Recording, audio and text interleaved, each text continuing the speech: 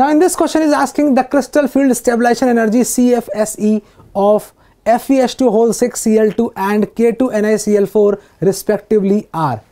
Now first we have to find out the system of the cation or the central metal ion. So if we talk about the Fe2 plus, it is D6 system, and it is Ni2 plus, it is D8 system.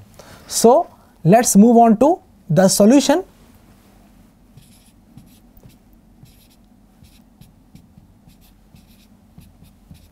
Now we have two different cations. First is Fe2 plus and another is nickel 2 plus. Now if we talk about the electronic configuration, in the case of Fe2 plus, according to crystal field theory, it will be T2G 4 Eg2, right? And in nickel 2 plus, now that is octahedral, this is tetrahedral, it will be E4 T2 4, right? Now we can find out the value of CFSE, and the value of CFSE in the first case will be minus 0.4 delta O, and it will be minus 0.8 delta T, right? So our answer will be option number 3. So this is the correct answer. Let's move on to the next question. Now in this question, for the reaction twice SO2 plus O2 in equilibrium with twice SO3, delta H, the enthalpy change is given minus 57.2 kilojoule per mole and Kc is equal to 1.7 10 to the minus 16.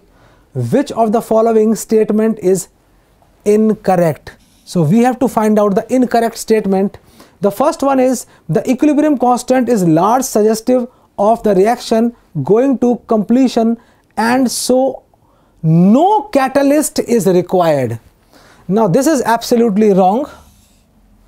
We use V2O5 as a catalyst for the formation of SO3, right?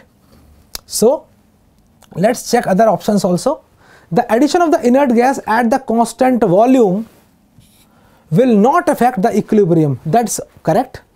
The equilibrium will shift in the forward direction as the pressure is increased. Absolutely correct.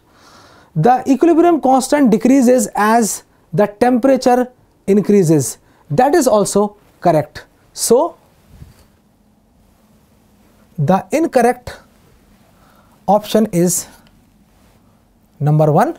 That is our answer. So answer is the first one, right? Let's move on to the next question. Now in this question is asking hydrated solid X on heating initially gives monohydrated compound Y.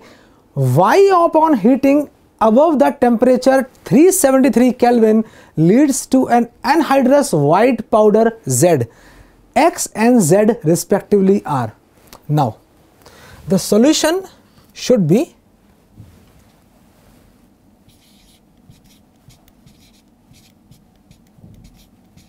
so if you see all 4 options, it should be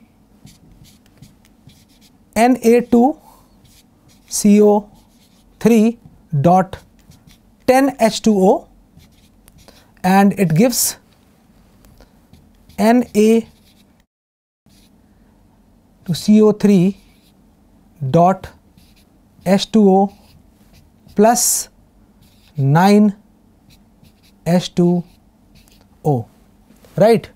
And further this Na2CO3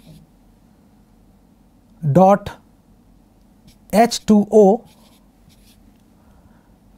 he is heating it